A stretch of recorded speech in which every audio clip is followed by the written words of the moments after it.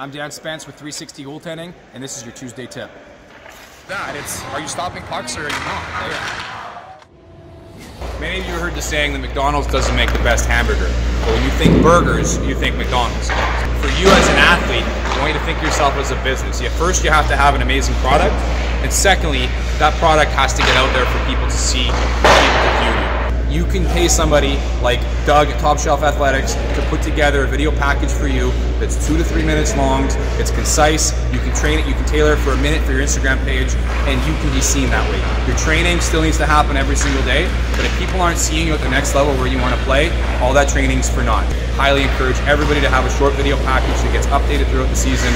So if it's a good video package, if I'm saying good things, those two things can correlate, and once they see it and they hear it, it's game over. I choose 360 Goaltending.